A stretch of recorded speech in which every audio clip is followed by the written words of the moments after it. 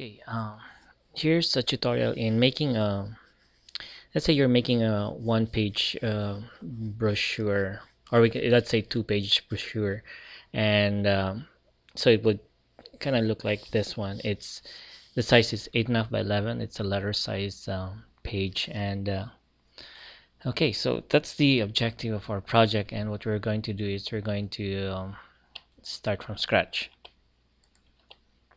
So okay, so what I'm gonna do is I'm gonna delete this first, and let's just leave the background here. Now, in in I'm going. We have to plan this out first. So we're going to do 3 columns. So in order to put the 3 columns, you have to create guidelines. Guidelines here to create the you know for. But first of all, we just go to view first and click on guidelines to view guidelines.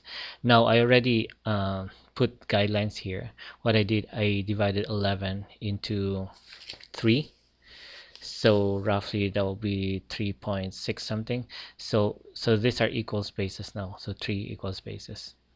Okay, now the first thing we're going to do is we're going to create paragraph text. Okay, not artistic set text but paragraph text. But first of all, we go to text first. We want to see the text frames first, so make sure you go to text, paragraph text frame, and click on show text frames.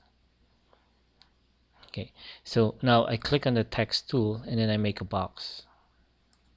Okay, so that's 1, this is 2, and then this is 3. Okay,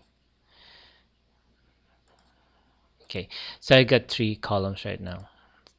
You can adjust it, like if you're not happy with the spacing and stuff like that. Okay, so what I did, I copied text from the internet. I just a dummy text, and then what I'm gonna do, I'm going to paste it here.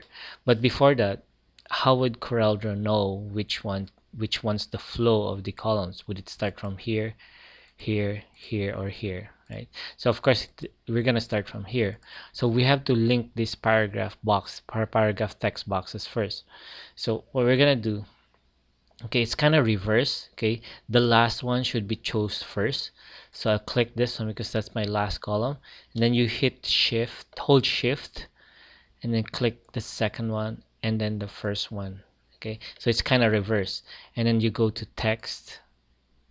Okay, and okay, you go to text. Okay, now what we're going to do is we're going to go to paragraph text, and see this one, there's link. You go to paragraph text frame and it says link. So when you click on link, you would see there are arrows now. Okay, you see that blue arrows, it says here it starts from here, and this one's the second, and this one's the last one. So that's the flow of your columns. Now in the internet, I cut some dummy text, but first of all, you have to decide here when you click on the paragraph box, you have to decide how many points. I would say 12 points for me for this project. So then I just click on the first paragraph text, and I do Control V.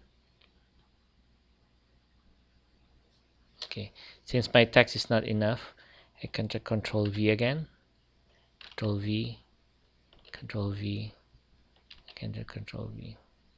Okay, so you notice now the flow would be from here to here. Now see, if I'm going to make this smaller, okay, notice these 2 columns would change too. Say I decide to make that smaller.